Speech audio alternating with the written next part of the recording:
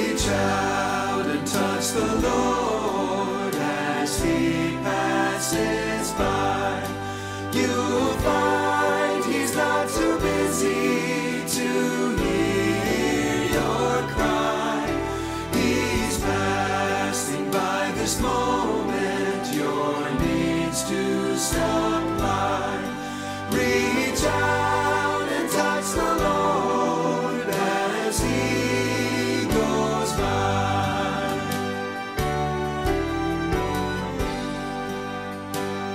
Tonight, let's take our Bibles and turn in the Old Testament to Psalm 95.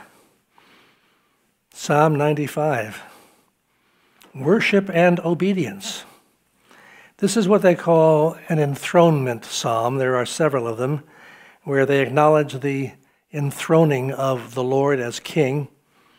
We're going to see that there's praise for the Lord's sovereignty, and there's a warning against unbelief. So let's open our hearts, shall we? Father, we ask you to speak clearly to us tonight. Help us to hear what you're saying to us, and help us, Lord, to acknowledge that not only are you King of kings and Lord of lords, but you want to be King of our hearts and Lord of our lives. We ask for this, Lord, in Jesus' name. Amen. This is a very little psalm, only 11 verses. I'll read it all the way through, and then we'll talk about it for a few minutes. O come, let us sing to the Lord. Let us shout joyfully to the rock of our salvation.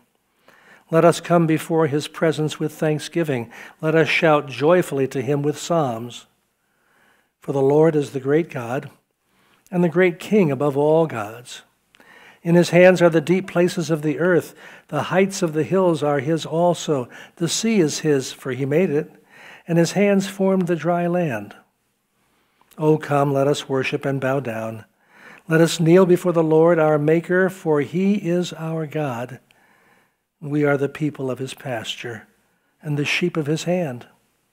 Today, if you will hear his voice, do not harden your hearts as in the rebellion, as in the day of trial in the wilderness, when your fathers tested me. They tried me, though they saw my work. For 40 years I was grieved with that generation and said, it is a people who go astray in their hearts, and they do not know my ways. So I swore in my wrath, they shall not enter my rest. Powerful, though short psalm. Verse 1, O come, let us sing to the Lord. Let us shout joyfully to the rock of our salvation.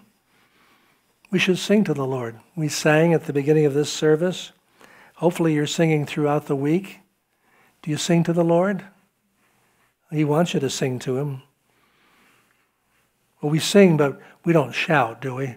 Shouting would be really improper, wouldn't it? We wouldn't want to shout in church, would we? Well, there are many who have said over the years we shouldn't shout. But the Bible says to shout. And we shout at football games and baseball games. Why don't we shout for the Lord? Hallelujah. Shout. Sometimes you get so excited you want to shout about something. Shout about Jesus. Let us come before his presence with thanksgiving. No matter what you're coming for, always bring thanksgiving. It could be a crisis, it could be a need, it could be a problem, but come with thanksgiving first.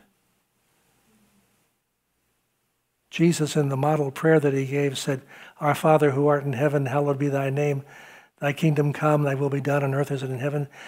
He was praising God, wasn't he? Acknowledging God and thanking God. Give us this day our daily bread. Then he got into the petition of it. So when you get into the petition, make sure you have plenty of thanksgiving. Thanksgiving is something God deserves. Thanksgiving will also build your faith. Build your faith to believe for even greater things than you know now. Let us shout joyfully to him with psalms. And so I imagine they must have shouted these psalms at times. And well, they should. Why shout joyfully? Verse 3, For the Lord is the great God and the great King above all gods. He's worthy of it. He's a great God. Do you ever tell him that? You're a great God. You're a really great God. I appreciate you. And you're a great King above all gods, all the gods of our own making, the God of self, the God of greed and pride and all of that, prejudice. He's above all. There's no other God but him. In his hand are the deep places of the earth. He has the whole world in his hands, as the song goes. And the heights of the hills are his also. It all belongs to him. The sea is his, for he made it, and his hands formed the dry land. This whole world belongs to him. And he holds it in his hand. And one day he's going to release it, and it's going to be burned up, and then he's going to create a new heaven and a new earth without any sin whatsoever. But it all belongs to him. Verse 6 says, "Oh, come, let us worship and bow down. Let us kneel before the Lord our Maker." One of the praise songs uses those words so very, very lovely. "Oh, come, let us worship and bow down. Let us kneel before the Lord our Maker, for he is our God. For we are the people of his pasture and the sheep of his hand." The analogy of sheep is used quite a bit. David understood it. He was a shepherd. And I suppose in our vanity we'd like to see, well, Lord, I'm more like a lion. The biggest, the fiercest, the king of the jungle, Lord. I'm a lion. Well, actually, a lion is used to describe someone, but it's not Jerry. It's Jesus. He's the lion. No, I'm the sheep. And if we could see ourselves as sheep instead of lions, we'd be better off. Instead of seeing ourselves as the fiercest, most powerful around, see ourselves as helpless. Sheep are very gentle. They're docile. Some say they're dumb. And I don't know how dumb they are. We'll have to find out from Ireland. Siddell's sister's got sheep over there, and have to see if they're bright or not. But they're gentle, and they love to feed and eat, and they'll follow the shepherd if the shepherd has strong leadership. So it's really a good picture of what life's all about here. And being a Christian is not all about being strong and powerful in myself. It's about following Jesus, just following him. My late mother Verna used to say, it helps as a Christian to be kind of dumb. Don't think for yourself. Just follow whatever he tells you to do. Just the way Mary said at the marriage feast of Cana to the servants about running out of wine, referring to her son, she said, whatever he says, do it. Just whatever he tells you to do, just do it. That's the key to the Christian life. So, Lord, help us to be more like sheep, the sheep of your hand. Well, actually, everybody's a sheep. But some people are the sheep of the devil's hand, of the world system's hand, of their own hand. Be the sheep of God's hand. There are many different flocks. Make sure you're part of the flock of the Lord Jesus. And then we find in verse 7 a scripture that's picked up by the Apostle Paul. Today, if you will hear his voice. Now he's going to be talking about the Jews in the wilderness and their lack of faith. And again, this is from Paul's understanding of this. He talks about this in chapter 3 and chapter 4 of Hebrews. And actually, Paul didn't write Hebrews, I don't think, but whoever did write Hebrews picks this up. This is talking about not rebelling, but being obedient. Today, if you will hear his voice. When should you hear God's voice? Today. I first heard his voice over 40 years ago, and you have your own testimony. And that's great. But did you hear his voice today? Did you hear his voice this hour? Today, if you will hear his voice, do not harden your hearts as in the rebellion, the strife, the contention, as in the day of trial in the wilderness, when your fathers tested me. They tried me, though they saw my work. For 40 years I was grieved with that generation and said, it's a people who go astray in their hearts, and they do not know my ways. For I swore in my wrath, they shall not enter my rest. So they were rebelling on a number of occasions. They complained a lot. But I think the writer of Hebrews is certainly talking about the fact that It was primarily the rejection of God's promise to enter the promised land. God took them a more circuitous route from Egypt into the promised land. It's a short journey. It's about 14 days if you walk it along the Mediterranean. But there were giants. There were the Amalekites. There were the Philistine giants. There were others, and they were not warriors. And they would have been afraid. They would have run. They weren't ready. So God instead led them for 2 years down to Mount Sinai to give them the law, the tabernacle, to get them to trust in him. And then at the end of 2 years, he said, now is the time to enter the promised land. I don't think so, they thought. I'm afraid. Let's send some spies in and see if it is really as God says. And so they chose one from each tribe, and the 12 spies went in there, and they came out, and they said, yeah, it's a land flowing with milk and honey, prosperous, blessed, but there are giants in that land. And we are like grasshoppers in our own eyes compared to those giants. We can't do it. Only 2 of them said we can do it. Joshua and Caleb, they agreed, yeah, we're small. We can't do it, but God can. So Joshua and Caleb said, let's go forward. But the others said no. They wanted to kill Moses and kill Aaron and go back to Egypt. And so they would just refuse to enter into God's rest, into that promised land. So God said, that's it. Every person of accountability, every man over the age of 21 is going to die in the wilderness and not enter the promised land because you would not enter the rest that I had for you. And so they had what we would call a death march.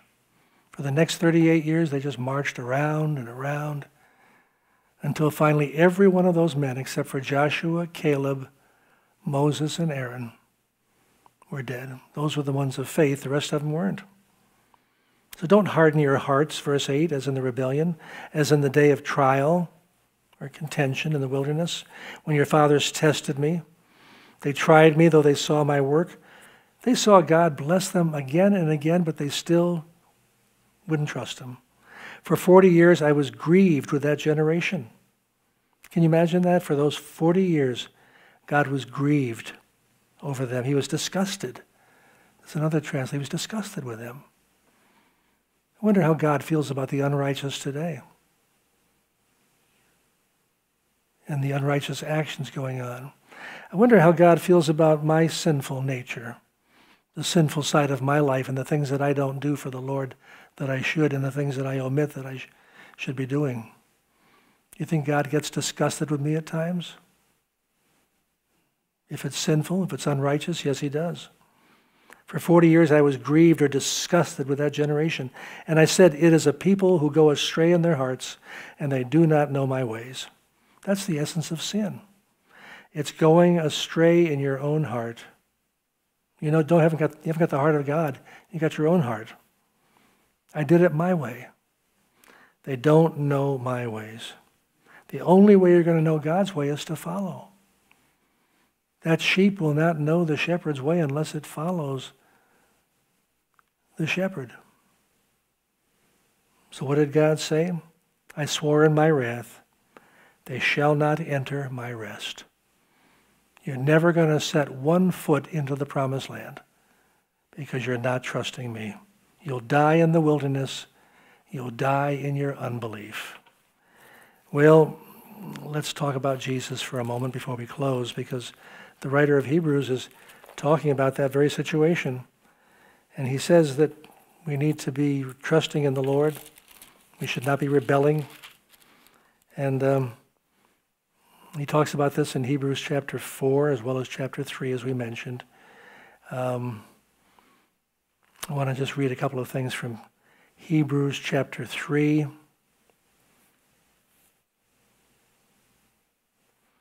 Verse 12, beware, brethren, lest there be in any of you an evil heart of unbelief in departing from the living God.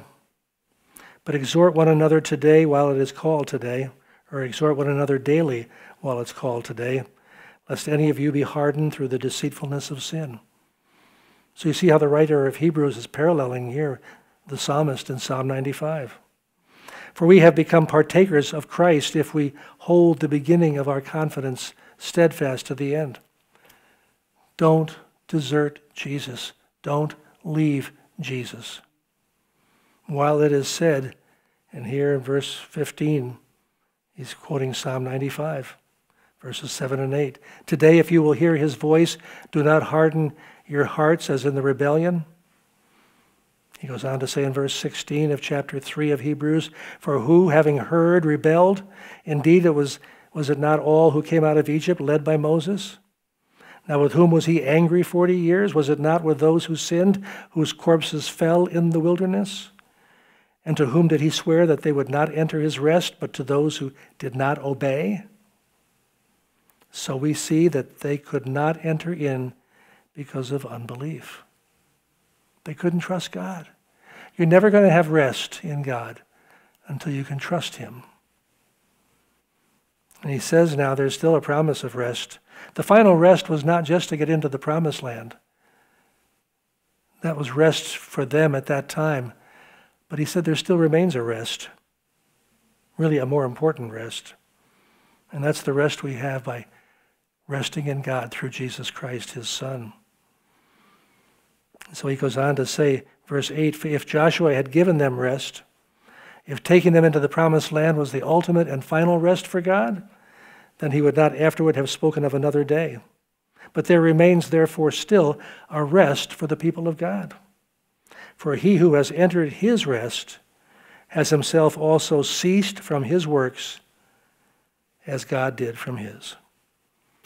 God worked 6 days, rested on the seventh. You and I have a choice to do the work ourselves or to do God's work and rest in him. And so we can make that decision, I'll do it my way, I'll do this my way. And it can be ministry. Ministers can make that mistake. I know it's important to do God's work, read the Bible, visit the sick, visit those in prison. And so we can do those things and never really check with God at all. You just know those are good things to do, and you just go out and you have your own program, your own schedule. You just do what you want to do when you want to do it. That's not good enough for God. It's like going into a restaurant and you sit down and the server comes over and the young man or woman says, hi, I'm so-and-so, and that's nice. And I think, well, can I see the menu? And I'm thinking now about, well, forget the menu, sir. I'll take over. I'll bring you what I want you to have.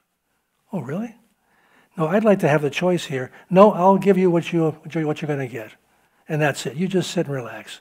Talk to your friends. I'll be back shortly. And that waiter goes out and brings in stuff I don't want. I'm not going to be happy. Well, you and I are servants. We're waiters for God. And he wants us to take our direction from him. His mother again said, don't be too smart. Just do what you're told to do. Enter into the rest. Cease from your own activities, your own works, as God did from his. He worked 6 days, rested on the seventh. Jesus took care of all the work that's necessary to please God. The righteousness, the justice, the power, all of the acceptance that God wants was done in Jesus. I can't work my way into heaven. I can't work my righteousness into God's heart. What I can do is say, Jesus, you did it for me.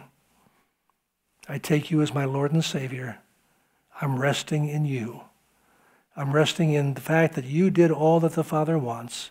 When you said it's finished, you meant that everything that was necessary to bring me into harmony with the Father, to cleanse me from sin, to heal me from every wrong in my life, all that's necessary for my life has been accomplished by you. I'm not working to please God. I'm resting in Jesus. And that's what pleases God. Amen? This is an enthronement psalm. God is enthroned, and one day Jesus will be enthroned throughout the world. Well, you can get a head start.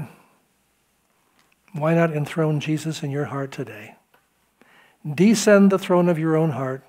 Stop making your own decisions and doing your own thing, and instead say, Lord, you be the Lord of my life. You be the king on the throne of my heart. I descend the throne, I give it to you. The enthronement psalm is this day to day, Lord. Be my Lord and Savior. Amen? He's your Savior. You've given your heart to him to get to heaven, but is he your Lord? Is he your King? That's a daily practice. Lord, be enthroned. In Jesus' name, amen and amen.